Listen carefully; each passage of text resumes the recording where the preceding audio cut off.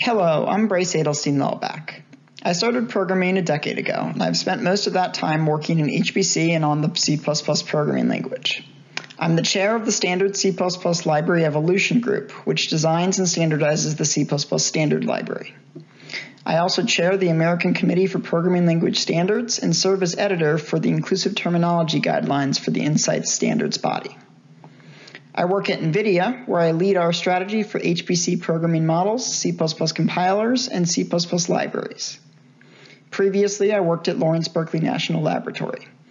I started my career under the tutelage of Hartmut Kaiser at Louisiana State University, where we worked together on the HPX parallel programming framework. Today, I'm going to talk to you about the C++ Committee's plan for bringing parallelism, asynchrony, and accelerated computing into standard C++. First, a few conventions used throughout these slides in the interest of brevity. We'll use these namespace aliases throughout the talk. This talk makes liberal use of class template argument deduction, also called CTAD. Standard C++ has always supported the deduction of template arguments when calling a template function. But in C++ 17, we extended this to work for class templates when calling their constructors. For example, when constructing a tuple, I don't need to spell out what the types are. They can be inferred from the arguments. Likewise, when constructing a std array, the element type and size can be inferred. The barrier to entry to parallel programming is far too high. We live in a world where almost all hardware platforms are parallel and require explicit programming to utilize that parallelism. Despite that, many users and many code bases do not utilize parallelism. For those that do, many have chosen approaches that are not portable to accelerators such as GPUs. So, the C++ committee wants to build an on-ramp to parallel programming. We want to give users easy-to-adopt solutions that are universally portable. We're not aiming to expose all the capabilities of each platform. We want widespread adoption and normalization of parallelism across the C++ ecosystem. What aspects of the C++ language itself makes it portable? If we asked a typical C++ programmer, I think we'd get a list that looks like this. Non-8-bit bytes, variable-sized built-in types, non-2's complement integers, non-IEEE floating point, non-Indian pointers, aligned addressing, segmented memory, etc. C++ supports all of these things. In the 20th century, that was the correct answer because implementation freedom was important in these areas. But very few of these things matter today. The industry is settled on solutions. Bytes are 8 bits, integers are 2's complement, floating point is mostly IEEE. Due to the strength of inertia, the cost to making a platform that doesn't conform in these regards is prohibitively high.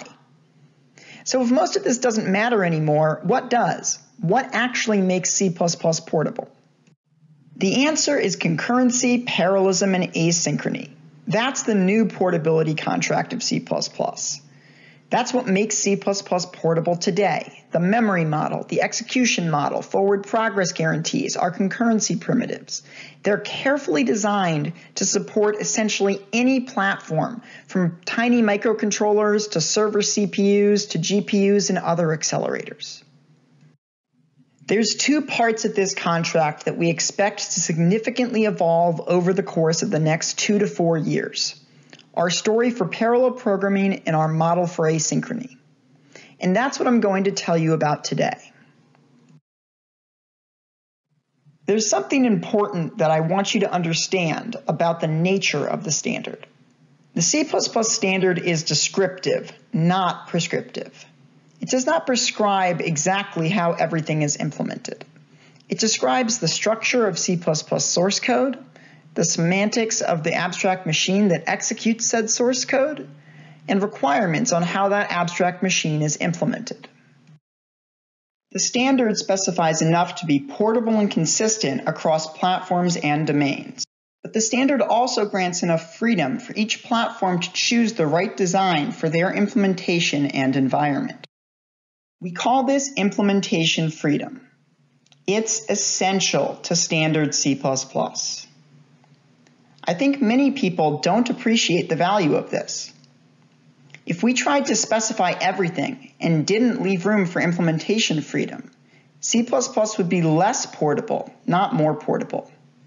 C++ would be less performant and less flexible. Some platforms might not even be able to implement standard C++. Implementation-defined and undefined behavior are often a feature, not a bug. The C++ standard's more what you'd call guidelines than actual rules. It's descriptive, not prescriptive. It grants a great deal of implementation freedom, and that's a good thing. That's what allows C++ to be portable and performant on so many platforms and environments. Some languages build facilities like parallelism into the core language itself. We don't do that in C++. Parallelism in standard C++ is exposed as a library feature. There's no language features for parallelism in what I'll present today. We have modified the C++ abstract machine model over the years to support parallelism and concurrency, but we expose that functionality through the library, not the language. We prefer to build library abstractions when we can. When we can't, we build the language features that enable us to build the library abstractions that we want. Some library abstractions may be implemented with compiler support under the hood, but that's just a detail. C++ is already a complicated language, and new language features almost always bring additional complexity and caveats. Library abstractions can be complicated, but they all follow the same set of rules, giving them some degree of uniformity and consistency. Compare C-style arrays to std arrays. C-style arrays have a bunch of odd quirks. You can't return them from functions, they decay to pointers, they have a special declaration syntax. Std array, on the other hand, is a class and follows the same rules as other classes. There's three pillars to our strategy for parallelism in standard C++. First, we need a corpus of common algorithms that dispatch to vendor-optimized parallel libraries. Next, we need tools to write your own generic parallel algorithms that can run anywhere. Finally, we need mechanisms for composing parallel invocations into task graphs. We'll start with the first pillar, the collection of common parallel algorithms. C++ has had a set of serial algorithms for manipulating sequences of objects since the first standard. These algorithms operate on one-dimensional sequences. Initially, they were parameterized with iterators, but with C++20, we've introduced a new, more powerful abstraction, ranges. There's about 100 different standard C++ algorithms: for loop abstractions, filters, sorts, searches, rotations, reductions, scans, etc. In C++17, we introduced parallel versions of these algorithms. The parallel overloads have the same interface as their serial counterparts, except that they take an extra parameter, an execution policy, which describes what form of parallelism is allowed, if any. Execution policies describe the how of execution, but they don't specify where. That's left up to the implementation.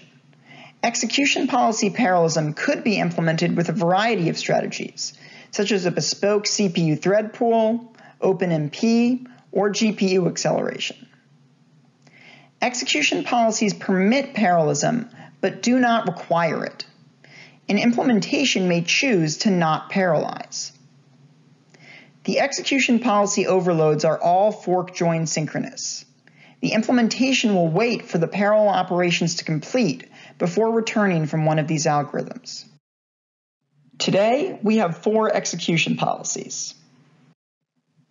Seek indicates that all operations must be performed within the calling thread and must be indeterminately sequenced. Basically, it says no parallelism is allowed. Unseek also requires all operations to be performed in the calling thread, but allows those operations to be unsequenced with respect to each other, meaning that vectorization is allowed, but not required. PAR allows the implementation to parallelize operations at its discretion. It does not require parallelization, it simply allows it.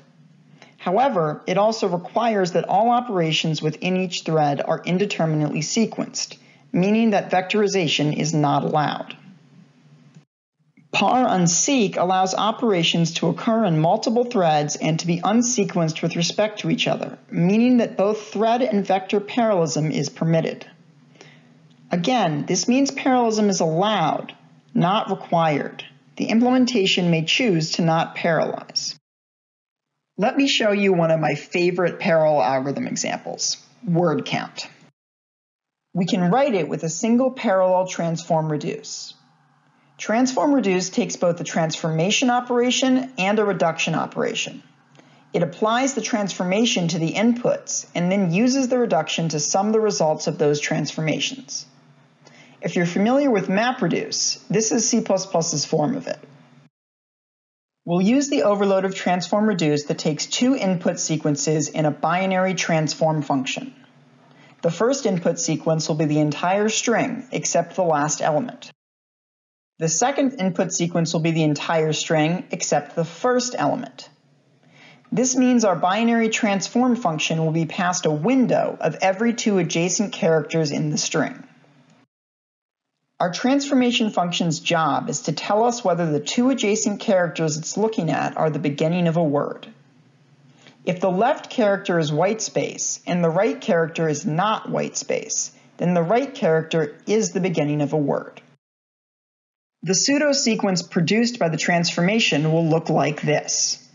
For every word, one and only one of the transformation invocations returns true. But what about the first character of the string? We never actually test it with our transformation function. We start at the second character.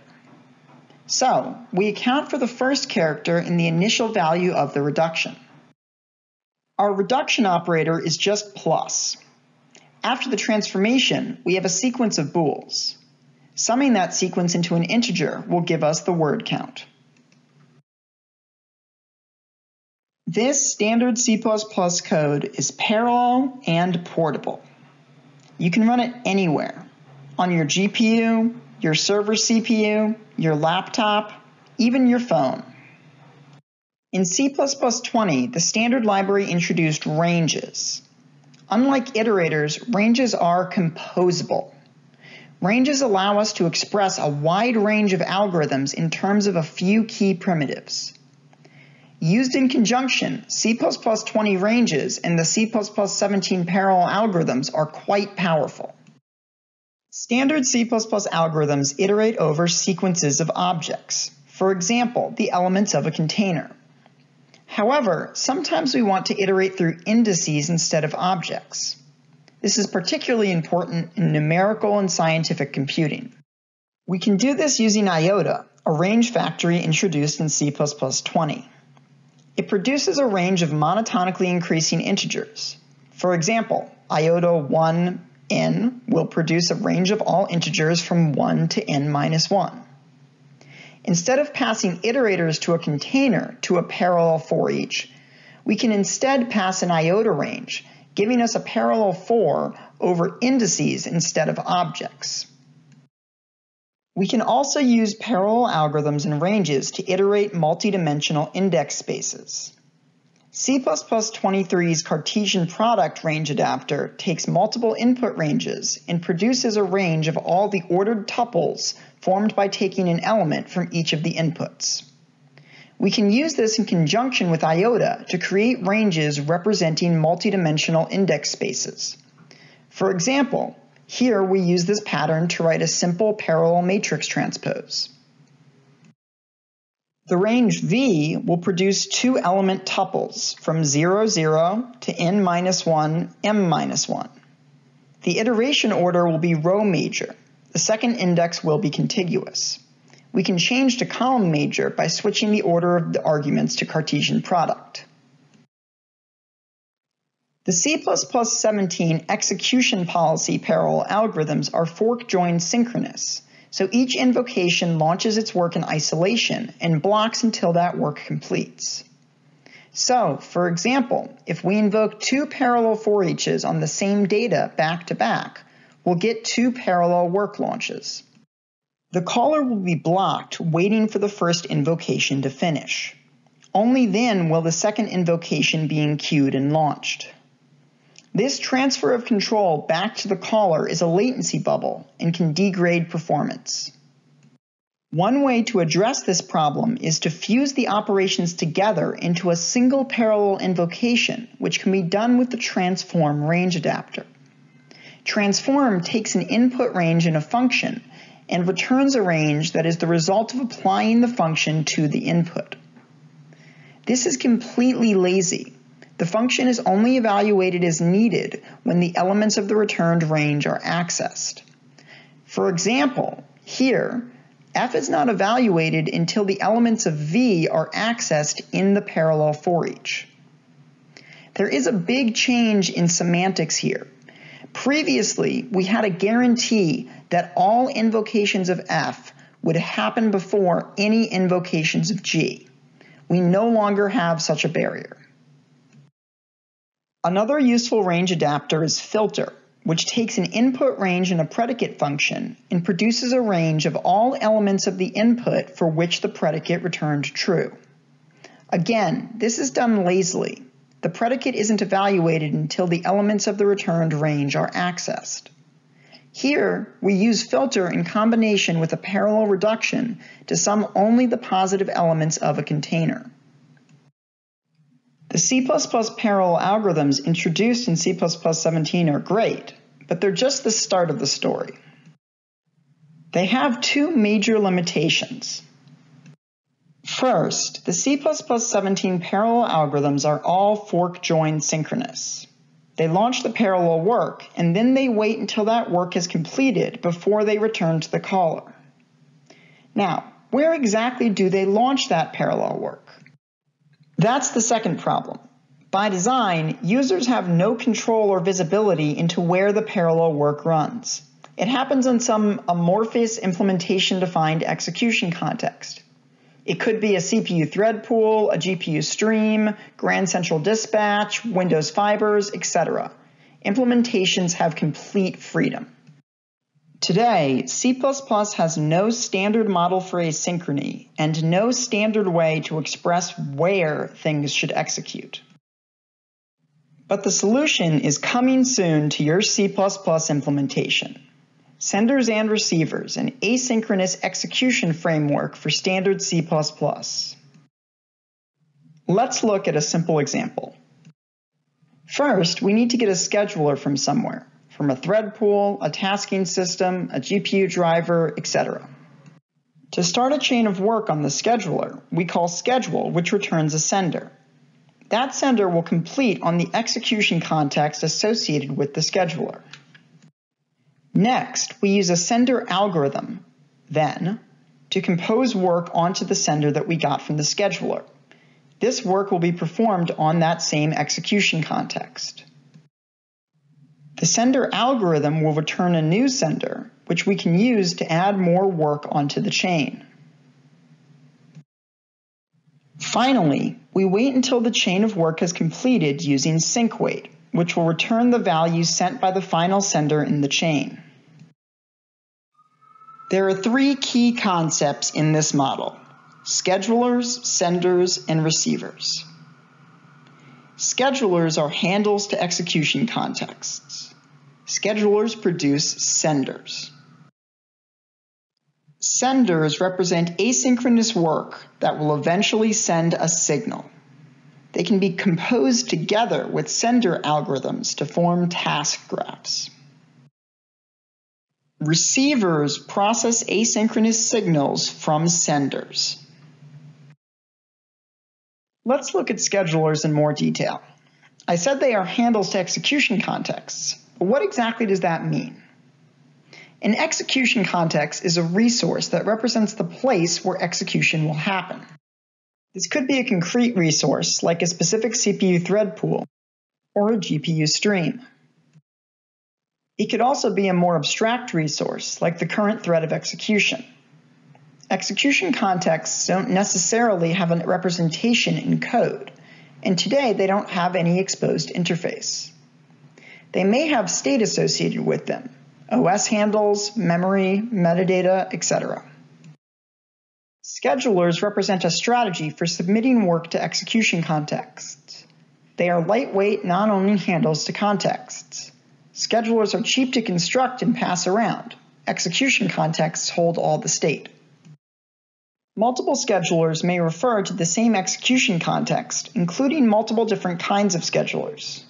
For example, you might have two schedulers that submit work with a different priority. You might even have a scheduler that dispatches work to multiple different execution contexts. We use schedulers to produce senders that will perform work on the execution context associated with the scheduler. Once we've obtained a sender from a scheduler, we can compose work on it. Next, let's look at senders and how we actually compose them. As I said before, senders represent asynchronous work. They form the nodes of an asynchronous task graph, which may span multiple schedulers and multiple execution contexts. Senders are lazy. You must explicitly start them. When a sender's work completes, it sends a signal to the receiver attached to it. Receivers are handlers that get notified with a signal by a sender. There are three different handling paths, which are called channels. The value channel is used to indicate successful completion and may pass one or more values to the receiver. The error channel indicates that the sender's work failed and passes an error object that contains information about the failure. The done channel is used to indicate that the sender's work was canceled before it could be performed. This is distinct from the error channel because cancellation is not an error. It may happen during the course of normal operations. Each sender notifies its attached receivers with one signal, meaning only one of the three channels is invoked. Now, let's look at how senders and receivers are hooked up to each other. Let's start with some scheduler, which we will get a sender from. A receiver is attached to a sender via connect. This is a behind-the-scenes interface that won't usually appear when using asynchronous operations. Connect returns an operation state, which contains the actual work that the sender represents. Eventually, you initiate the work by calling start on the operation state. After some time, the operation completes, and then notifies the receiver with the signal. Next, let's look at sender composition. We compose together senders using sender algorithms, of which there are a few forms. The first is sender adapters. Sender adapters take one or more senders as parameters and return a sender. Most sender adapters are pipeable, just like range adapters. The semantics are similar to Unix shells. Send pipe F pipe G is equivalent to G of F of send. Languages like Haskell and APL call this point-free style. The primary input argument is not explicitly named. This syntax is essential for elegant composition of senders. Composing senders via nested function calls is a mess. The order in which operations occur is inverted from the order in which they appear in code. The predecessor senders are more deeply nested and thus appear after their ancestors.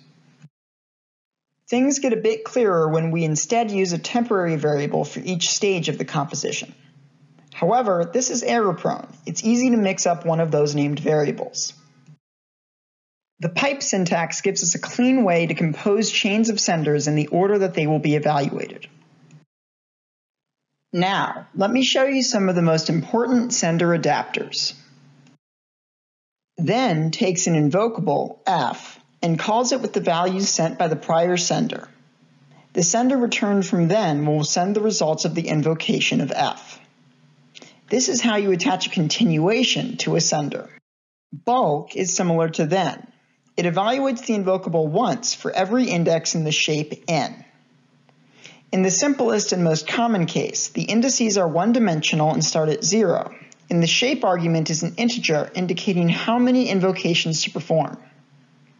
The sender returned from bulk will pass along the signal from the prior sender. Transfer changes the scheduler that will be used for the next sender. It doesn't change the scheduler for the prior sender. Some senders can only be connected to a single receiver. For example, because they move any values or error they send instead of copying them. We call these one-shot senders. Senders that can be connected multiple times are called multi-shot senders. Split takes any type of sender and returns a multi-shot sender that passes along the signal from the original sender. Split senders represent forks in a sender task graph. Conversely, when all takes multiple input senders and returns a single aggregate sender that will send the signals from all of the inputs.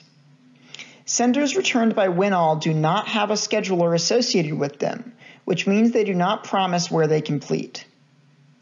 When all senders represent joins in a sender task graph. When all is not a pipeable sender adapter, as the partially applied piped form would be ambiguous with the fully applied non-piped form. Ensure started connects and starts a sender, returning a new sender that will pass the signal sent by the original. If the input sender is a composition containing other senders, those senders will be connected and started as well. Sender factories are another kind of sender algorithm. They do not take senders as parameters, but they do return a sender. Sender factories are used to start new chains and graphs. The senders they return are the root nodes.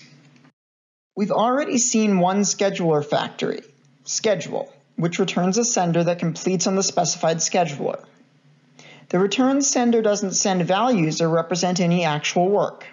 It's just a handle you can use to compose work on the scheduler. Just is another sender factory. It takes a set of values and produces a sender that will send those values immediately when connected.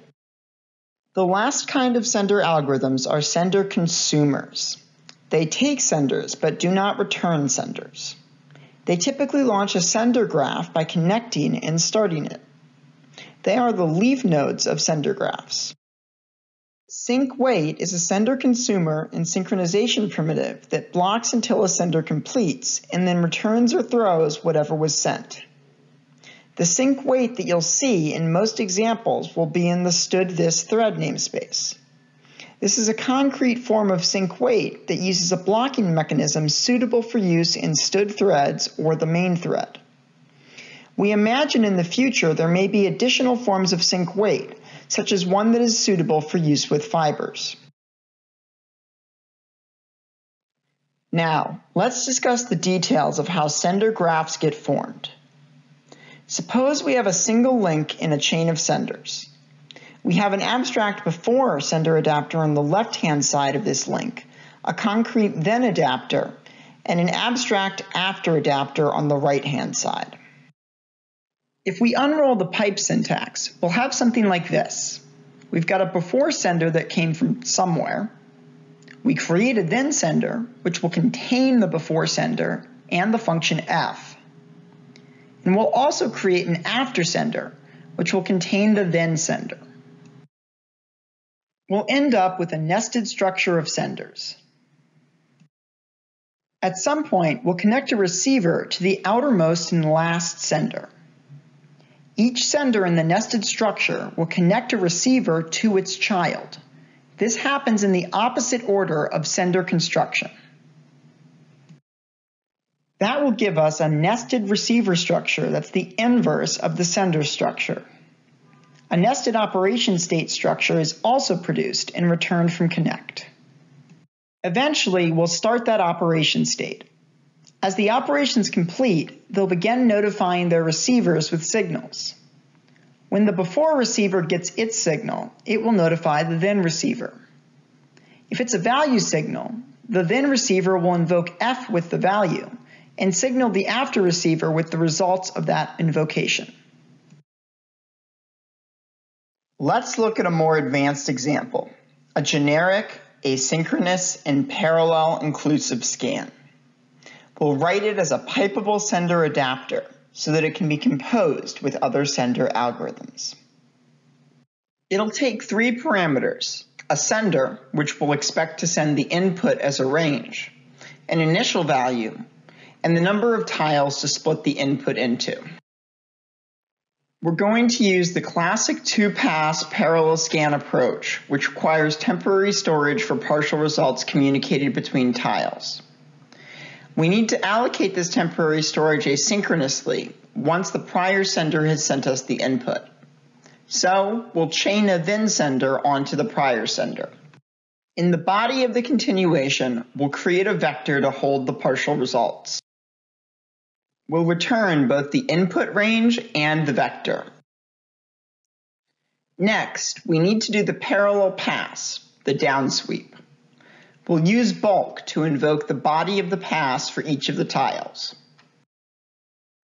The first thing we do for each tile is calculate the range of elements that belong to the tile. Then we take all of the elements in each tile and perform a local serial inclusive scan on them, which we do right here. Next, we need to propagate information between the tiles. The sum of each tile needs to be added to the elements of all preceding tiles. We've already computed that sum. It's the last element of the local inclusive scan. We store that result into the partials vector. Assignments to partials from different tiles may happen concurrently, but that's fine. Each tile uses a different and unique slot in partials, and no one reads from partials yet, so there's no data race here. Then, after all the tiles have completed their local inclusive scans and written to partials, we need to have one execution agent do a serial inclusive scan of partials. We do this by piping another then sender onto the chain, which will perform the partials inclusive scan. This then sender will again pass along the input sequence and the partials vector. The result of the scan over partials looks like this. The information that each tile needs to add to its elements is in the partials slot for the tile directly preceding it. Now we need to go parallel again to distribute that information within all tiles. This is the upsweep pass. So we'll pipe another bulk, once again over all tiles. In the body of this bulk, we'll need to calculate which elements belong to the current tile, just as we did before in the downsweep pass. Then we'll use a serial for each to increment each element in the tile by the appropriate value from the partials vector. After that addition, we'll have the correct result. Finally, we want the sender returned by our asynchronous inclusive scan to only send the input, not the partials vector.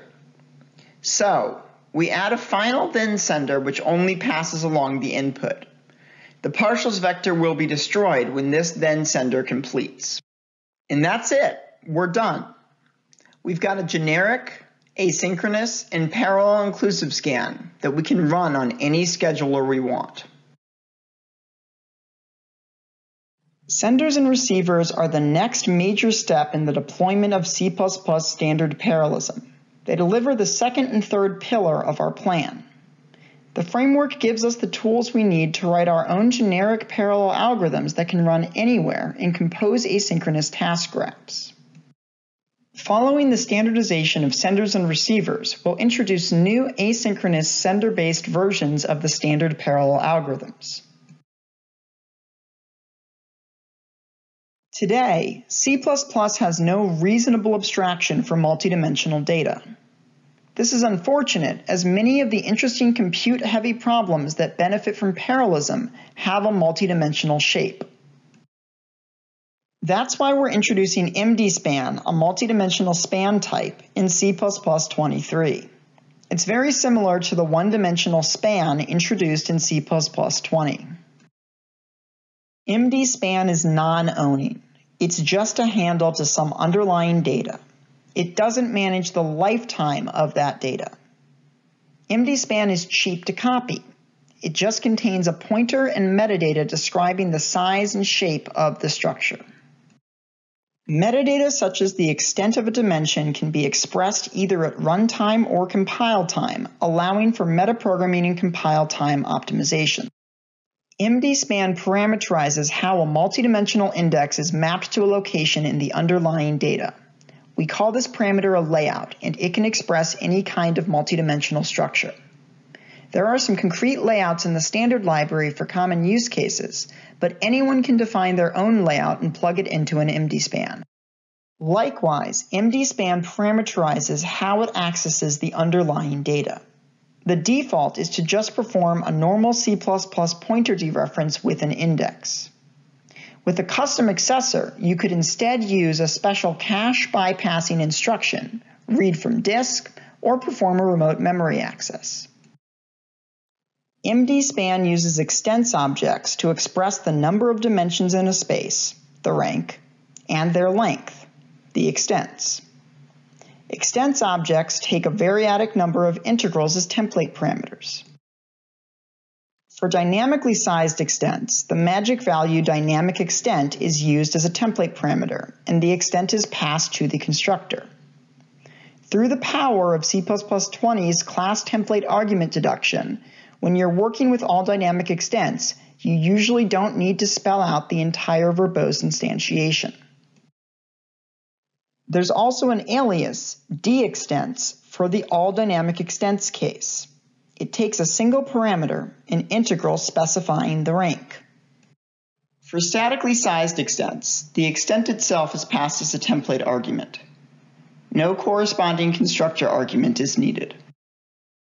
You can mix static and dynamic extents. For example, in this case, we have one static extent and one dynamic extent.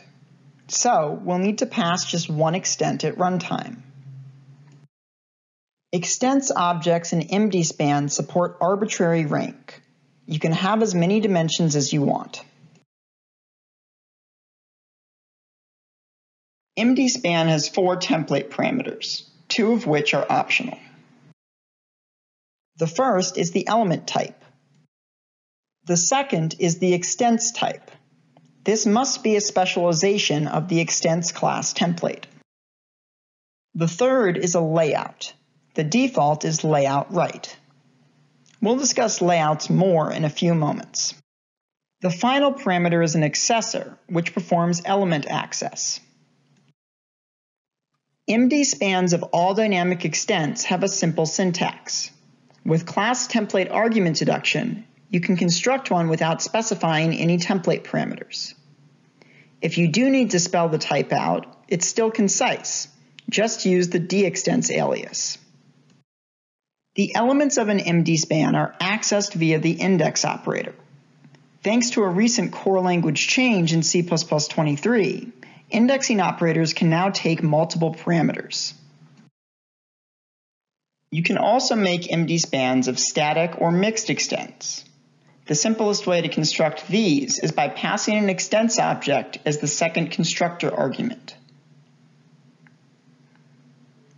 Now, let's talk a bit more about layouts. The 2 most common layouts are layout right and layout left. With layout right, the rightmost extent is contiguous, meaning its stride is 1. And strides increase right to left as the product of extents. This is the layout for C++ built-in arrays and NumPy. It's also the default for MD-span. For example, if we had a 2x2 matrix, the 2 elements on the first row would have data locations 0 and 1, and the elements on the second row would have data locations 2 and 3. With layout left, the leftmost extent is contiguous. Its stride is 1, and strides increase left to right as the product of extents. This is the layout used by Fortran arrays and by MATLAB. If we had a 2x2 matrix in layout left, the two elements in the first column would have data location 0 and 1, and the two elements in the second column would have data location 2 and 3. There's also a standard layout that allows you to explicitly specify the strides for each extent. All three of the concrete layouts in the standard library are just implementations of the layout concept. Generically, a layout is just something that maps a multidimensional index to a data location. Anyone can define a layout. Layouts may be non-contiguous. They may map multiple indices to the same location. They may perform complicated or expensive computations. And they may have or refer to state. Parameterizing layout is critical because it allows us to write generic multidimensional algorithms that can be used with any layout. This is an essential component of portability because different layouts may be needed on different platforms to deliver on performance. Today, we have a major vocabulary problem with multidimensional types in the C++ ecosystem. Suppose I write a function that uses a concrete owning multidimensional type like eigenmatrix. My users will be able to pass an eigenmatrix to this function. But what if they have a boost uBLAS matrix, or a PETSI matrix, or a Blaze matrix, or a Cutlass tensor, or a multidimensional array passed from Fortran? That's where MDSpan comes in. By using it in your interfaces, your code can work with any multidimensional data structure. Because MDSpan is just a non-owning handle, you can construct one that refers to an eigenmatrix, a boost uBLAS matrix, a PETSI matrix, a Blaze matrix, a Cutlass tensor, an array from Fortran, a built-in C array, etc. Now, let's look at some examples. For example, suppose we had our own row major matrix class. We can add a simple MDSpan conversion operator, allowing us to pass our matrix class to any interfaces that expect an MDSpan.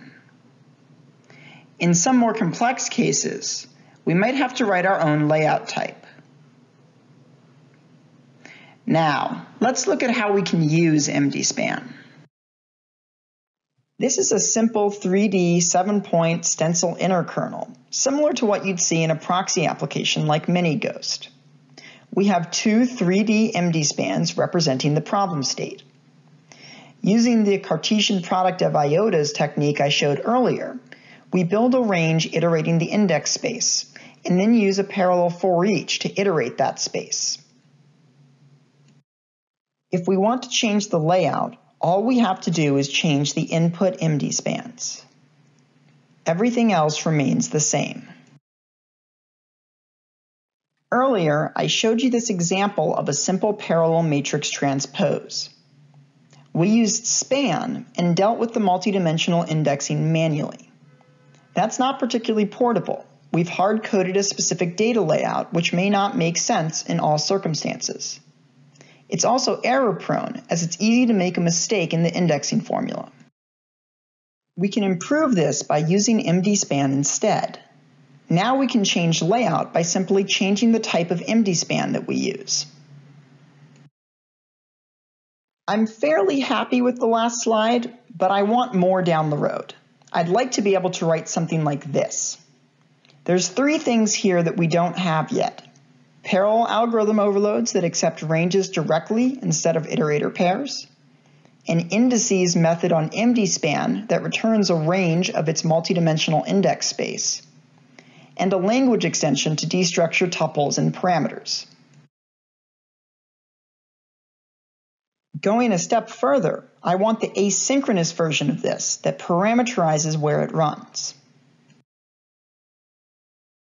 MDSpan has a powerful slicing interface, sub-MDSpan. It takes an MDSpan and returns a sliced MDSpan. Because MDSpan is non-owning and cheap to copy, slicing is also cheap.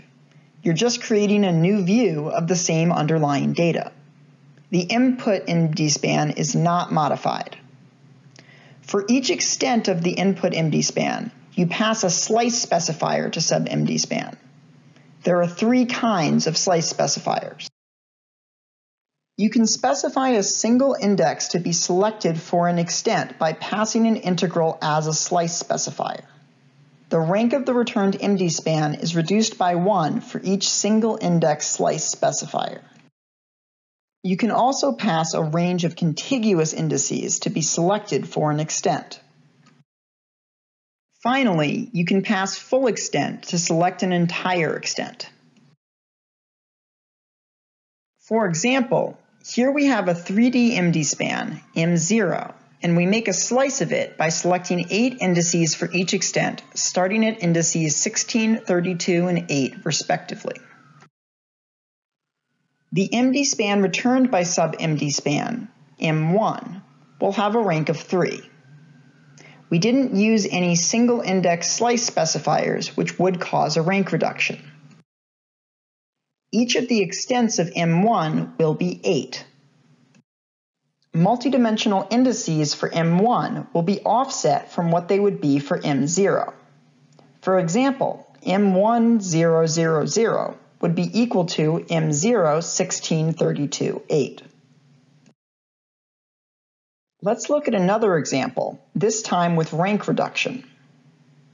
We'll slice M0, selecting index 16 for the first extent, the entire second extent, and index 32 for the third extent.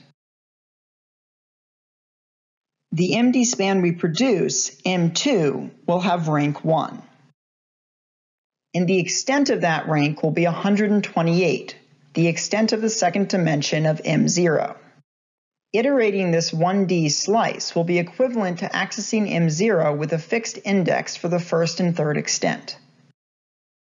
Sub-MD span is a useful tool for writing tiled algorithms. Let's build a tiled version of the parallel matrix transpose we looked at earlier. We'll work with square tiles with extent t by t. First, we need a range describing the set of all tiles. We'll again use a Cartesian product of iotas for this. It's okay if the tiles at the edges extend beyond the bounds of the matrices. We'll handle that in a moment. Then we have our parallel for each. This time, it's going to iterate over the tiles, not all of the indices. For each tile, we're going to create new sliced MD spans for A and B using sub-MD span. First, we need to determine what range of indices we need to select based on the coordinates of the tile. This is where we handle tiles that would go beyond the bounds of the matrices. We just truncate them to the ends of the matrices. Now, we'll pass the tuples describing the indices we want to sub-MD span, producing the local MD spans for this tile. Next, we need a range of the multidimensional indices within the tile. Finally, we use a C++ range-based for loop to iterate over the indices of the tile and perform the transpose with the local MD span slices we made. With that, we're done.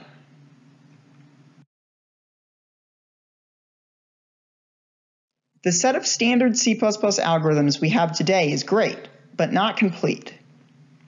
What we have is primarily focused on manipulating one-dimensional sequences of objects. We only have a very limited set of numerical algorithms, such as reductions and scans. We don't want C++ programmers writing their own versions of common numerical algorithms. We want them to use standard interfaces that are backed by an implementation designed and optimized for the platform they are running on.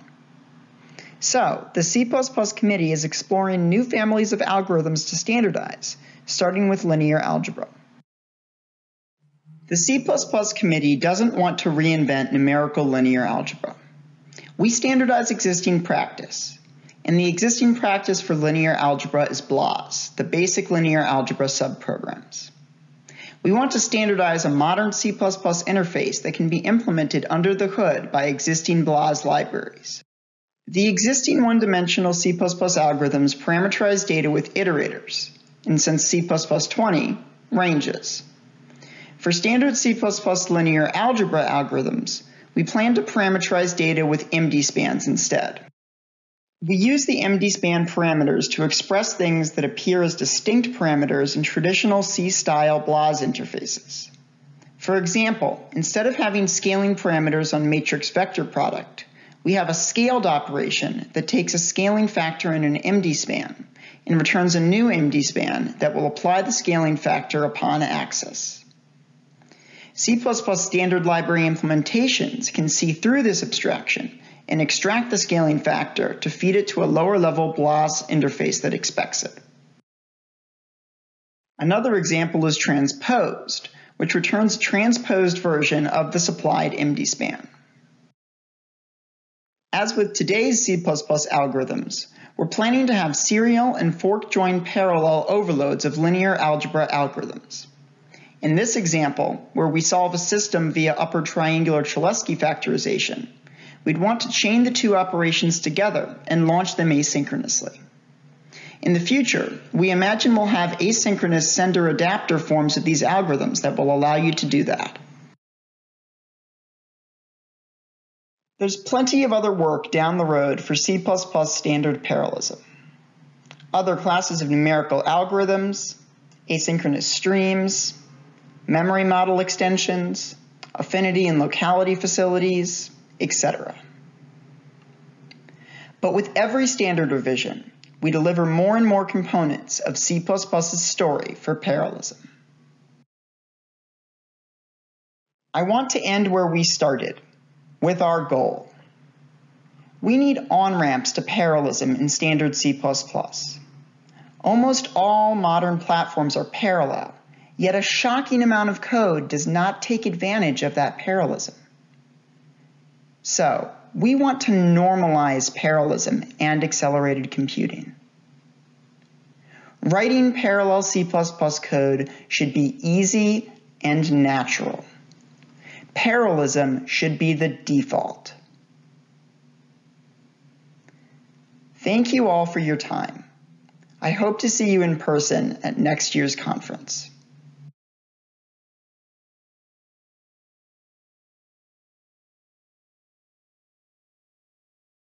All right, that's the talk. I will now take questions if people have questions, although I've answered a good chunk of them live during the talk.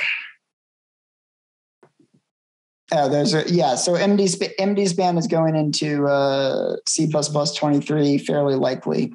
And senders and receivers, we have not decided that we don't want to put it into C++23. It is not likely that it will make it into C++23 given the size of the proposal and the amount of time that we have left in before the C++23 feature freeze. But library evolution still wants to leave that door open. So we are planning on continuing work on it over the next 3 months. So it could still make it. No, I do not come from Cocos. I come from the HPX world, but I have worked pretty closely with the Cocos folks over the years. I'm not familiar with Java's reactive programming. And, a lot of the senders and receivers stuff comes from reactive CX, C++ extensions, and things like RX. Kirk Shoup is the brainchild of a lot of it. So that's where a lot of that comes from. I think it's very similar to Java's reactive programming. A number of other languages have a model very similar to senders and receivers. There are a number of other languages. So the question is, are there any other languages that use senders or receivers? Yes, almost all of the senders and receivers design comes from other languages. A number of languages have, some library that's called React, name of the language. There's one set of extensions that's for C++. I think there's some form of this for C#. I could be wrong about that. there's a number of other functional languages that have a sender-receiver like model. I don't have a good list off the top of my head, but it's certainly this is not something that C++ invented. We tend to steal our best things from other languages. Very similar to how ranges is not a C++ invention, but was inspired by a number of other languages. There's a question here about how do host device modifiers work with executors? They don't need to, because you should be using NVIDIA's new and cool NVC++ compiler, which does not require you to put host and device annotations on everything. You just, the compiler just figures out which things it needs to compile for GPUs, which things it needs to compile for CPUs.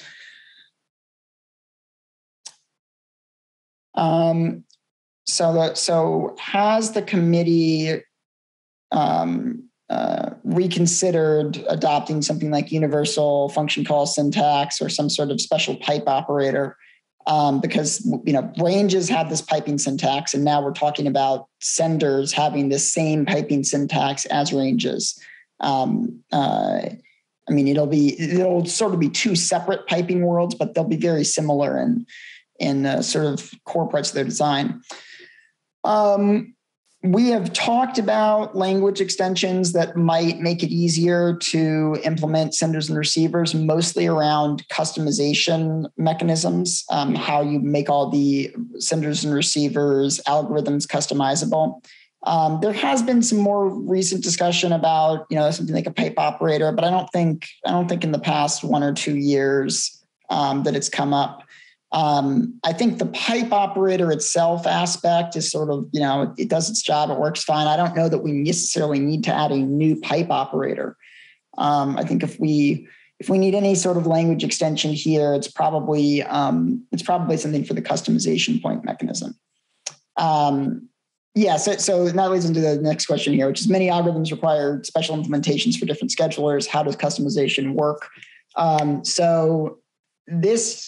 There have been 3 different forms of customization in the standard library. First, we did ADL-based customization back in the day when we were all younger and had not yet learned the horrors of ADL. That's argument-dependent lookup.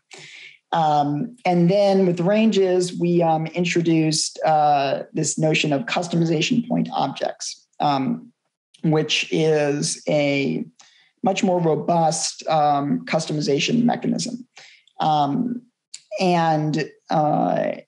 Now with senders and receivers, we're pursuing a new mechanism called tag invoke, which I am not fully qualified to describe in great detail, but it is an improved way of writing customization point objects. That has a number of benefits. It greatly simplifies forwarding between different layers of customizations. Essentially every sender algorithm is a customization point object, and a scheduler can choose to customize them if they need to. There's a question here about, can we expect __ device, et cetera, to be deprecated by all the vendors? NVIDIA has no plans of deprecating __ device, because there's a lot of code out there that's written it. And there are still cases where it's useful to be able to explicitly annotate. But I would, if I was, programming an NVIDIA GPU, I would just use NVC++ and I wouldn't write, the annotations, because you don't need them with the NVC++ compiler. So I think we're moving into a new age where you do not need to explicitly mark which of your functions need to be compiled by your compiler for the GPU. Well, I hope you've all had a great conference, and hopefully I'll see you all next year at CppCon in Denver. Bye.